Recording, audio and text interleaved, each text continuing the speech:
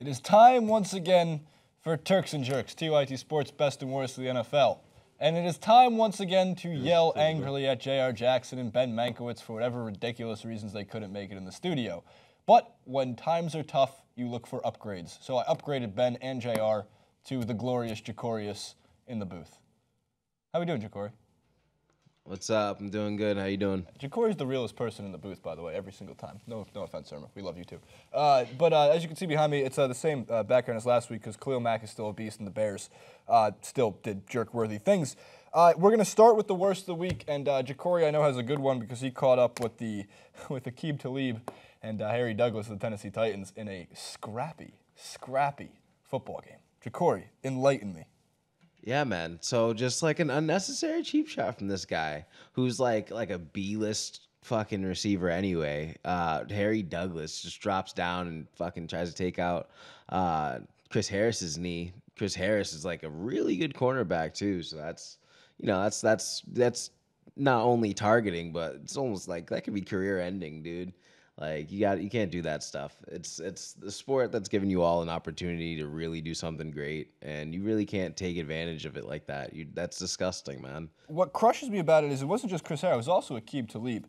And what's funny is Douglas said after the game that he was getting specific. So he starts talking in the press conference about the Chris Harris block. I mean, technically it was a legal block, man. Yeah, what about the Aqib Talib block? That was far from legal. And what's even crazier about it is Aqib Talib's not somebody you want on your enemy list. Now, it's amazing because as a lot of the comments and threads over at like Real GM, Reddit, a few other places, were saying the day where Aqib Talib isn't the dirty player in a situation involving Aqib Talib is a shocking day in the NFL. Right. It really is. And we have some pictures. I know Jacori's like doing 4 things at once here. It's, like I said, he's a remarkable director. That right at his knee, man. That's helmet to the knee. Come on. As it's planted, too, that can do some damage. Hyperextension. Are you kidding me? What's ridiculous? What's amazing, too, is that and Talib goes after Harry Douglas later in the game, unsurprisingly. And the best part of all of it, right, would be the fact that Emmanuel Sanders gets 15 yards for pitching, for throwing a pitch in a touchdown celebration. For dancing, yeah. But Douglas didn't get a call.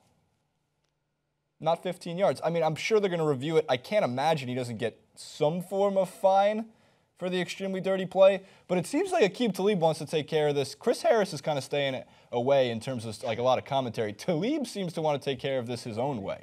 Talib feels, well, I think I have the video. Yeah, let's just run to element number 9 and we'll see how Talib feels about it.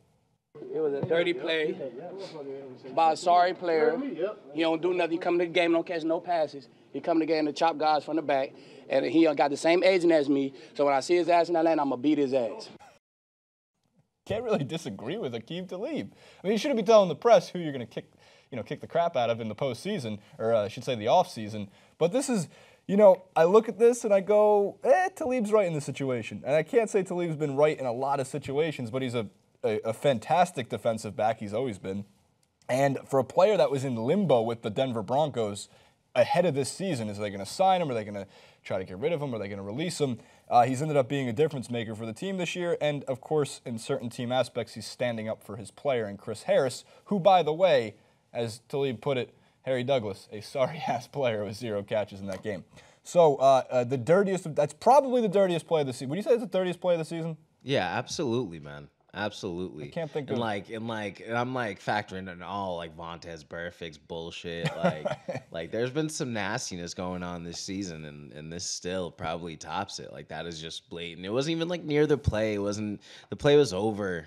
Like you knew it was on the opposite end. Like it wasn't necessary either time. It was. Do they disgusting, think that there's man. not 1,400 cameras apparent at the games? Right. Do they still think it's like 1980 where they're shooting this like in black and white?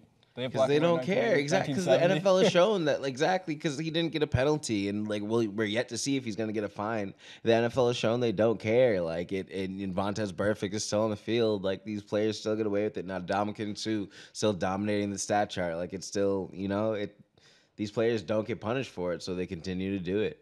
It's pretty messed up, man. All right, so that's the dirtiest play of the season, undoubtedly. Let's move on to another great jerk. Jeff Fisher's a jerk. So we were discussing on our Turks and Jerks this morning how poor of a coach Jeff Fisher is, and now was. He tied the record for being the losingest coach of all time. He did sign his contract extension, which the contract extension was already in place in the preseason. And then I guess he signed it at some point last week. And now they fired him. And the Rams fans are ecstatic about it. Stan Kroenke, man, we're trying to figure out here in the studio, like, what could be the reasons for firing Jeff Fisher now, opposed to a week ago, opposed to 2 weeks ago, opposed to never hiring him in the first place. And the only reason we have is bad ownership. Kroenke's just a bad owner. He doesn't know what he's doing, which is probably true. A couple really quick tweets that I saw from USA Today, though. The number one reason Harbaugh is going to the Rams, this is like the best tweets have been trending, is the Jim Harbaugh rumor. The Sun, show tweet. My other favorite one, not trying to get anyone to panic, but if you rearrange the letters and, quote, Jim Harbaugh is leaving, you get LA Rams. All right, we'll throw in some other tweets for you there, too, that were pretty funny. And now we're going to throw back to this morning's discussion about how bad of a coach, or at least how poor of a coaching record Jeff Fisher's had in 22 seasons. Thanks to Reddit for pointing this one out. The Atlanta Falcons scored more touchdowns in the Coliseum than the Los Angeles Rams have all season long in that blowout. So I know JR's not even here, and I'm going to pick on the Rams. I texted him a lot about picking on the Rams, and he didn't even have it. His jerk was also Harry Douglas, Aqib Talib, and that whole dirty play. 10 consecutive losing seasons for the Rams. Jeff Fisher, his 6th straight. He also has 5 seasons where his team finished 8-8. That makes 16 out of his 22 seasons his team has finished with a non-winning record. Reddit GTG Fast, gotta go fast, was the one who pointed that one out. The Chargers are 5-8 this season and are also coming to Los Angeles next year. We could have had the Raiders.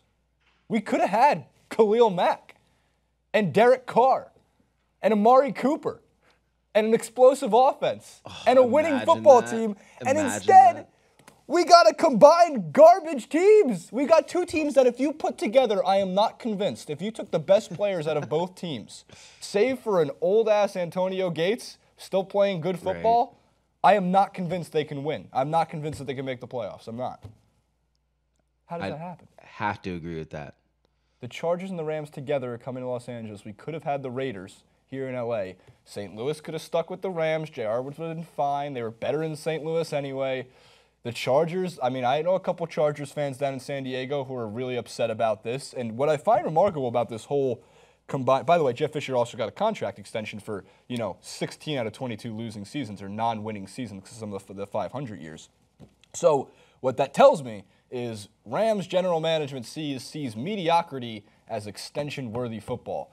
And Jared Goff could be so wrong about this in 2 or 3 years. I think they should be drafting a quarterback next year, too. You got to rehaul. First of all, you have to fire your offensive coordinator. Jeff Fisher gets an extension. That doesn't mean you have to rehire your offensive coordinator. And 2, they got to draft. They got to draft actual weapons, an offensive line. They have Todd Gurley, who can't find a seam of space, let alone try to make it himself, with an offensive line that collapses on him before he even gets the ball.